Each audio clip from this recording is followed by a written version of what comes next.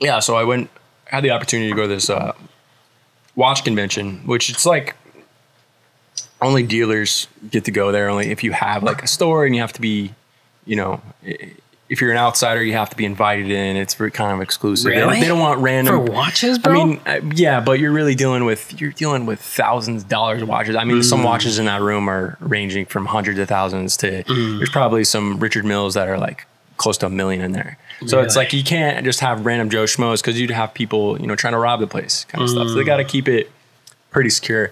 And granted, the hotels that they're in, like these Vegas hotels that they're in the back rooms of like these conventions where it's like it's not advertised. You're not going to see any signs. Like it's kind of like very hush hush, but it's really cool once you're in there, man. It is. And not many people are going to really notice, but people when they're buying and selling these watches in that room, it is so fast. The amount of money that's being made in that room, it blew my mind when I was in there, because you don't think about that. You're just like, whatever. But man, the guy I was with, so everything's done, well, the way he did it. Not everybody works that way. Some people are more old school, but everything was kind of in group chats, like in WhatsApp. So like they have all these people. So this guy had pretty much everybody in that room on a WhatsApp group, in one group, right? On a feed. And he's the only one, he's like kind of running that feed, but it's not going crazy, you know? So this guy will buy and sell watches before he even buys the watch. And what I mean is he'll go over to a booth, right? He'll be like, hey, how much, let me see that Rolex. Guy pulls out a Daytona, just standard 116-500, you know? And he'll see it. Before he even buys it, like I said, it's word of mouth. Like you got to go in the back of the room, fill out an invoice, do all these stuff. But once I say I want to buy it, you got to stick to your word. That's just how it goes. So he'll take a picture of it, write the price, how much the guy is willing to offer him for it. He'll make his price, take a picture of it, you know, send it out on this group chat, and then all of a sudden it's like John Wick. It's just everybody's phone just bing, bing, bing, bing, bing, bing, bing. He sold the thing before he even bought it. Wow. And it's just rinse and repeat the whole time. And then he has a guy that's just the buyer, and this guy is just a mile a minute. He's just going around the room buying all the good deals before, you know, the weekend ends, when all the deals are gone. That's just how it's run. And those are rare watches? Or what is it about? Some of them are rare. Some of them are rare. They're just higher end watches that, you know, us, you know, peons. Like Gucci and shit, or like... No, so how watches are based is it's a lot of hype, a lot of how the movement, the history, you know, Gucci and all that kind of stuff you see in the malls. They're all like really fashion watches. They're not really, you know, the high-end watches. You know, the reason why Rolex and, you know, AP and Patek or whatever you want to call it, Richard Milles, they're all big, is because, you know, Rolex has a history, and, you know, they have all these crazy histories before, you know, and the way the watches are made, and the Rolex is just like indestructible, and it's like all these things, you know, I'm not going to nerd out on all the, I don't even know how all these things are made. I'm sure it's like kind of like cultage. Kind of like they all have cult followings, and then they also have celebrities that endorse those followings, and it's just like, well, I don't like this person, so maybe not, you know, that whole thing. So it's just like one of the most hated watches in the world is Hublot, but there's a lot of people that love Hublot. Really? Yeah, and it's just because Hublot, and there's a guy on YouTube, Nico Leonard. He just YouTube. Okay. He can't stand Hublot. Really? And he kind of has developed a cult following and leading behind that. But yeah, he's great, man. He's definitely very entertaining to watch. I want to know what these fucking watches look like, bro. Yeah. So type in like just type in a Rolex 116-500. It's like the most. Okay, Rolex.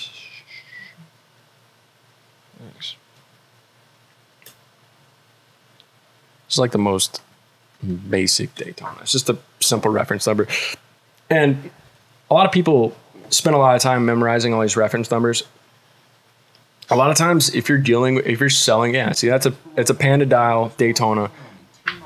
that watch, I don't even know what's going for now. I'm kind of off the market right now. I'm kind of out of it. But the watch market tanked a couple, like last year. Really? So that's a legit That's watch. legit. Yeah. You can walk into a room and people be like, "Oh shit." Yeah, well, I mean, as far as if a watch guy sees it on your Right. on your thing, they're gonna be like, "Holy shit!" But a lot of times they're just gonna assume it's fake unless you're rolling in a Lambo, and like, there's so many fake Rolexes out there that's like, all right, man. Really? Like, So yeah. but So you could probably find yourself something like that, but it's fake.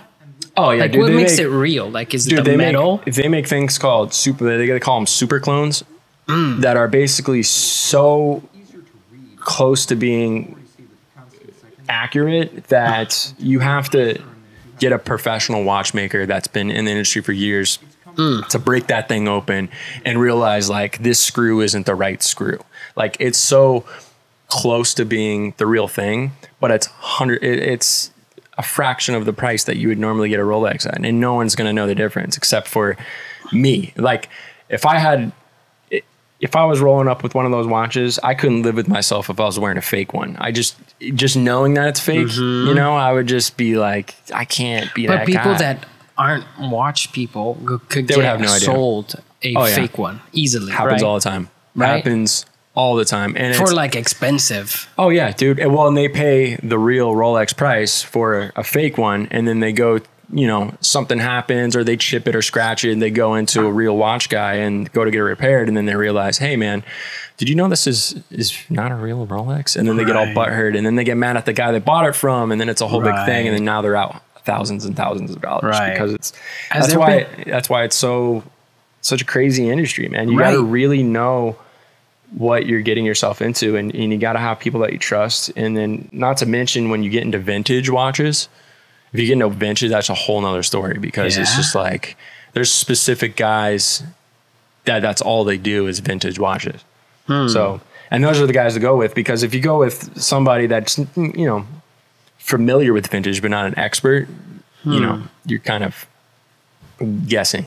Right. No, this looks like an amazing watch, dude. That looks like a legit watch. Like yeah, but I mean, you can get watches that look similar to that are some no-name micro brand, and you'd be just as happy. Did you ever see that watch that Conor McGregor had that one time? Yeah. Conor McGregor has a lot. The Astronomia, the one that's all see-through. Yeah, that is a Jacob & Co. Gold. That's a Jacob & Co. Astronomia, or I think it's Astronomia. I'm not really a fan of Jacob & Co. too much. He's got a lot of reputation and got a lot of, you know, history behind him, especially back in the hip hop days in the early 2000s. Everybody wearing the 5 time zone. Is that the one you're talking about? That one's cool because that is a roulette wheel in that. I would actually love to have that one, but yeah, I'd be wanting to go to Vegas too much if I had that. What the fuck, dude? How much is that worth? I don't know what it is now, but I'm sure it's probably around $1 million, 1.2, 1.3. Could be, give or take. I'm not sure on this exact watch, but a lot of his Astronomia watches are around like the $1 million mark. And then if you're going to diamond it out, I mean, really, diamonds are a weird thing too. Okay, when you see hip hop guys with all these diamonds, most of the time they're not factory. They call them factory set. And basically the only difference is that the factory is just a jeweler that came from that company. So let's say Rolex has their own jeweler and he's the one that put the diamonds in, then it's factory set. And then the value is way up because not just you have the mechanics of the watch, but also you have all these diamonds and it's set perfectly because Rolex and all these companies. It's like a brand new car from the dealership, right? Yeah. Instead of going to someone else down the street that can put in diamonds for you, you're going to the actual company that's perfectly set. That's what everybody strives for. Yeah. So, but all these hip hop guys, a lot of times they get these like already fake Cartiers, and then they put like moissanite diamond, like moissanite stones in there, which moissanite, you see all these videos of people using diamond testers. I was like, well, diamond testers, they can detect, I think it's like the heat of diamonds, but also moissanite. So a lot of these jewelry they have is moissanite, which they're testing it, and they show the camera, oh, look, it's real. And it's like, no, dude, you spent like $50 at the mall for that. And you're pulling it off as a, you know, but it's like, you have to really care about what someone's wearing. Shit. Yeah, like it's like cars. That's Nico right there. He's talking about his Jacob & Co. That's Nico? Nico Leonard, that guy. I don't know if you saw him for a second. Yeah, he's I think he's Irish. This guy? Yeah, he's yeah, he's hilarious, man. You gotta watch his. He's hilarious. Really? Very rambunctious, very energetic guy. Always talking about him. Let's hear him. He's talking about the PRX, which is actually I'm wearing a PRX. That is fantastic! Okay. Look at this! I'm actually going to comment on this. You are the daddy. That is genuinely fantastic. You are the daddy. You really want your brand to be God tier. That is fantastic! Look at this! I'm actually going to comment on this. Yeah, Tisso's the daddy. Tisso's a really good starter watch. You really want your brand to be God tier. That is fantastic! Look at this! I'm actually going to comment on this. Huh. Okay. Well, that's dope, dude. Like, I mean, it's kind of like art. It's kind of like anything that can get so extreme and obsessed with. Yeah, that you can go all the way down the rabbit hole with all this stuff. Yeah, with mics, with cameras. Oh, yeah. Yeah, I bet, dude. Like...